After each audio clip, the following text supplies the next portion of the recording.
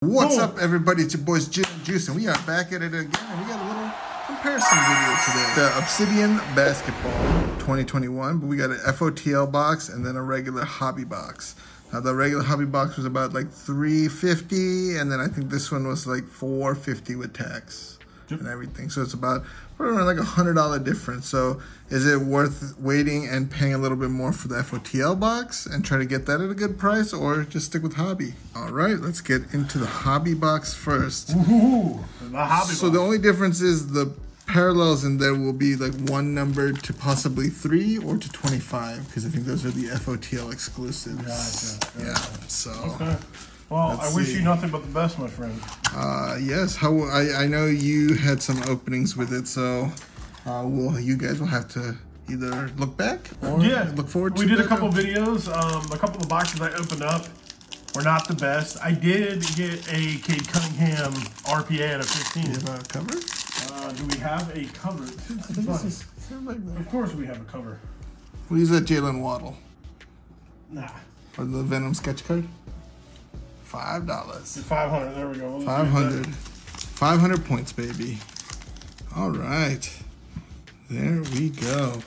Are you ready? I hope. You got two thickies, so hopefully one of them's an RPA. I hope so too. All right. First off the bat, we have Buddy Hield. I love these cards. They're so beautiful. Got a nice Obsidian Buddy Hield. Second card is... we got Kevin Garnett. The big ticket. From the T-Wolves. The big ticket. Perfect. Beautiful. All right. Next one. Oh! LaMelo Ball. Second year LaMelo. LaMelo. Too much metal. And it's off-centered. Panini quality control. Yep. All right, we'll start with the back two. Yep. Hey, nice Larry Bird there. Larry Legend. Ooh, and Jokic magnitude. So let's see. This one's 20 out of 50. Orange, Larry Bird. And is that pink or red? Let's see.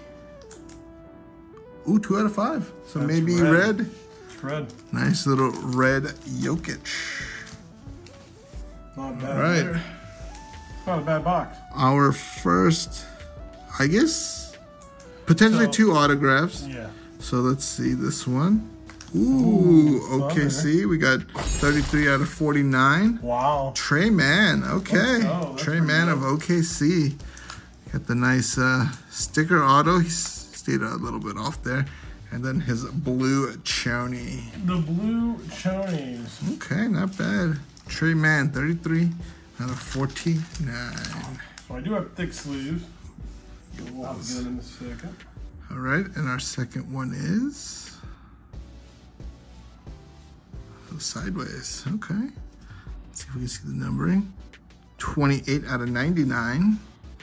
Okay. And it is... Like another rookie. Hey. There you go, Chris. Boy, Chris. Rookie.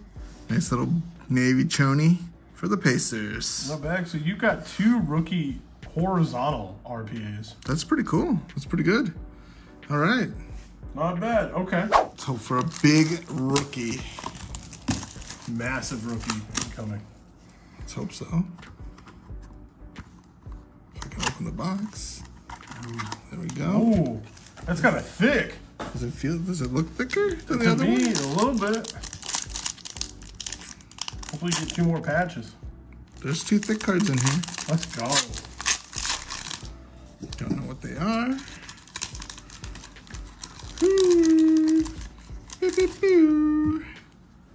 Wow. I know, right? Those might be like the vertical RPAs. Maybe. Let's hope. All right, our first card is a DeAndre Hunter. DeAndre Hunter. Nice little base DeAndre. No sneaky peekies. No sneaky pickies. All right. Ooh. These cards are so slippery.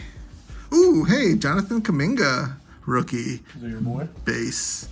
I mean, it's always nice to get a notable rookie, right? Fair point. Fair point. All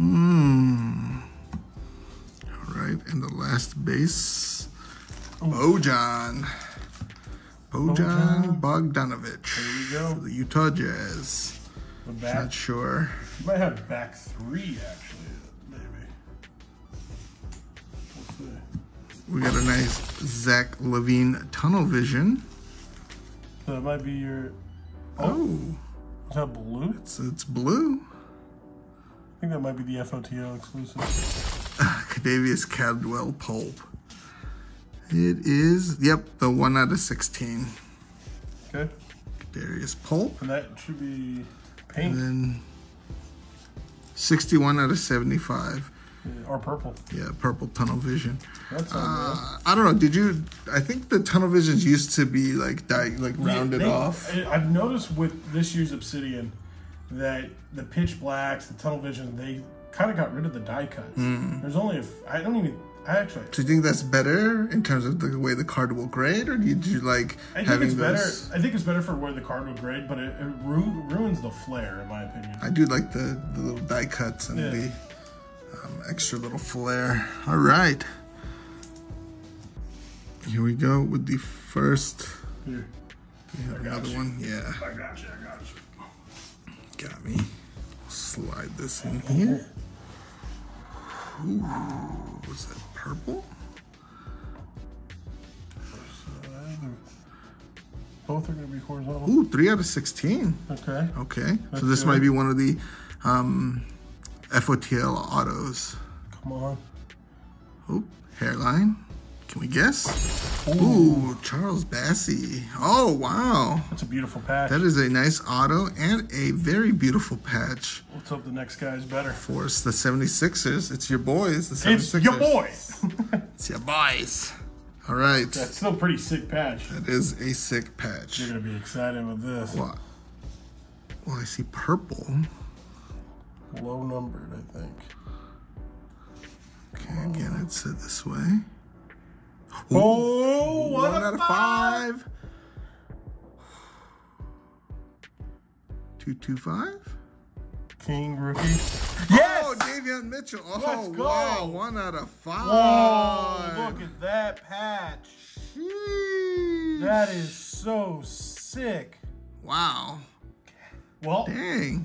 I think we know which wow. did better. So out of both boxes, we managed to get rookie autos, patch autos, but we got the close. I mean, out of 5 and out of 16 versus a 49 and a 99. Yeah.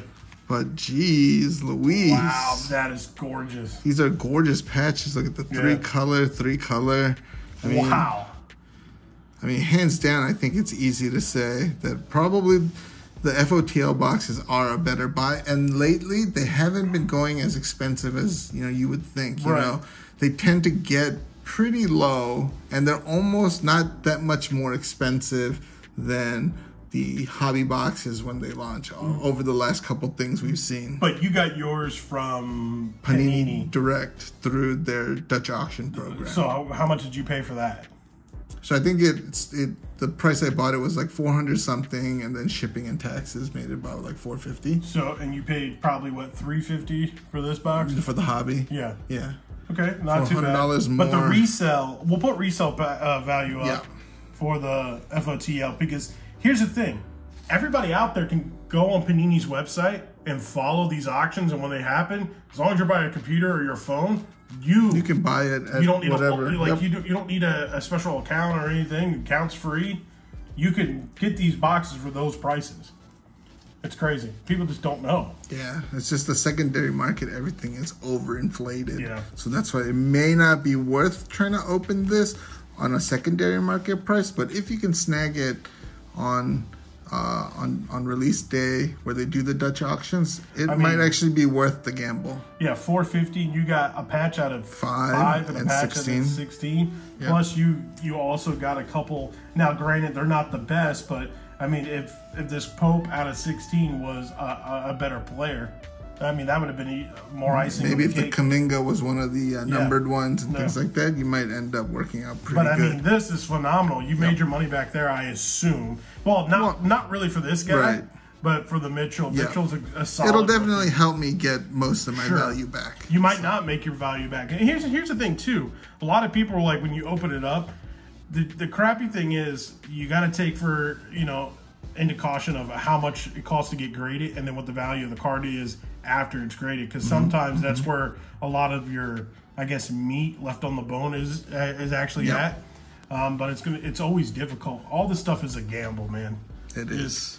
Gotta be careful. If you can get it for the right price, it lessens the pain. Oh, for sure. That's for sure. All right, let us know what you think in the comments down below. Was the FOTL box a better buy in this case? And do you think FOTL boxes in the future will be a better buy? But until then, deuces.